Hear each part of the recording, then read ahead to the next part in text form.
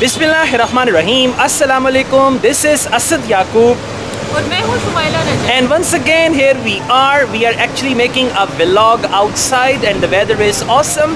Actually it's the second day of Eid और हम लोग ईद की सेलिब्रेशन के लिए आए थे, तो हमने सोचा कि आपसे कुछ बात हो जाए। और आप लोगों को ईद मुबारक। मेरी तरफ से भी बहुत बहुत ईद मुबारक। नहीं हाँ भूल गया था, अब याद आ गया। बहुत बहुत ईद मुबारक।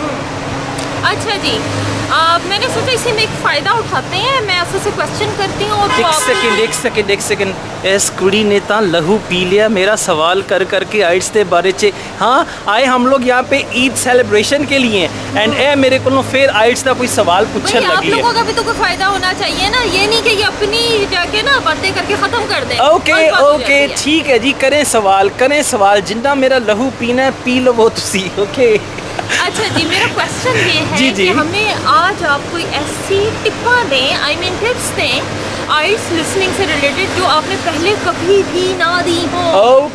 Okay lovely. आज मैं आपको आइल्स लिसनिंग पे कुछ ऐसी टिप्स दूंगा जो मैंने पहले कभी नहीं दी और इन टिप्स की बदौलत आपका 1 से 2 बैंड स्कोर बढ़ जाएगा। डेफिनेटली बिल्कुल बढ़ेगा। क्यों नहीं बताया? पहले इसलिए नहीं बताया कि जब मैं सारियां गल्लां पहले ही दसदा थे बादशाह की दसांगा, पहले मुझे खुद भी नहीं पता था। मेरी जो टिप्स है ना, पता है क्या होती है, एकदम ज़हन में ख्याल आता है, एकदम दिमाग में आता है कि हाँ ये हो सकता है, ऐसे किया जा सकता है। तो ये जो भी टिप मैं आपको देने जा रहा हूँ ये पहले मेरे ज़हन में भी नहीं आई।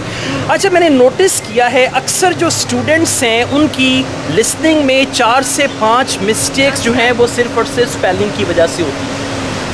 करेक्ट? हाँ जी, 4 से 5 मिस्टेक्स, यानी 4 से 5 ऐसे क्वेश्चंस हैं जो आपकी मिस्टेक्स होती हैं वो स्पेलिंग की वजह से होती हैं। तो अच्छा एक सेकंड में बात काट लूँ। जब इन्होंने ये बात छेड़ ही दी है, अभी मैं इनसे ये भी पूछूंगी कि ये भी बताएं स्पेलिंग्स को कैसे इम्प्रूव। हाय स्पेलिंग इम्प्रूव करने का तो नहीं बताऊंगा, लेकिन ये बताऊंगा कि लिसनिंग में अपने मेरा हाथ थक गया, मैं कभी कैमरा फड़िया ही नहीं इतना। अच्छा, तो मैं ये बताऊंगा कि लिसनिंग में आप किस तरीके से अपना स्कोर इंक्रीज कर सकते हैं उन स्पेलिंग को सीख के। इस वीडियो के साथ लिंक में मैंने एक हैंडआउट दिया है जिसमें ऑलमोस्ट 1000 मोस्ट रिपीटेड वर्ड्स हैं जो आइल्स लिसनिंग में आते हैं। देखा शुमाइला, सोल्यूशन भी दे दिया। 1000 मोस्ट 1000 मोस्ट रिपीटेड वर्ड्स हैं जो आइल्स लिसनिंग में आम तौर पे आते हैं। वो हैंड आउट लें, उसका प्रिंट निकलवाएं, उन वर्ड्स को आप अच्छे तरीके से याद कर लें।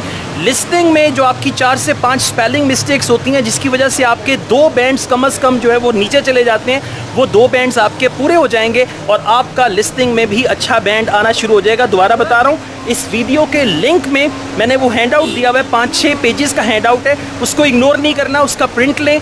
प्रिंट लेने के बाद उस हैंड आउट को जनाब आपने क्या करना है, मैं ग्लोरिया जीन्स भी दिखा दूँ ना। ओके हाँ, तो आपने क्या करना है, आपने उस हैंड आउट का प्रिंट लेना है और वो सारे के सारे स्पेलिंग याद कर लेने, तो आपकी लिसनिंग में मिस्टेक्स नहीं होंगी। आइल्स लिसनिंग में स्पेलिंग इंप्रूव करने का तरीका मैंने आपको बता दिया। रीडिंग में स्पेलिंग का कोई प्रॉब्लम नहीं होता।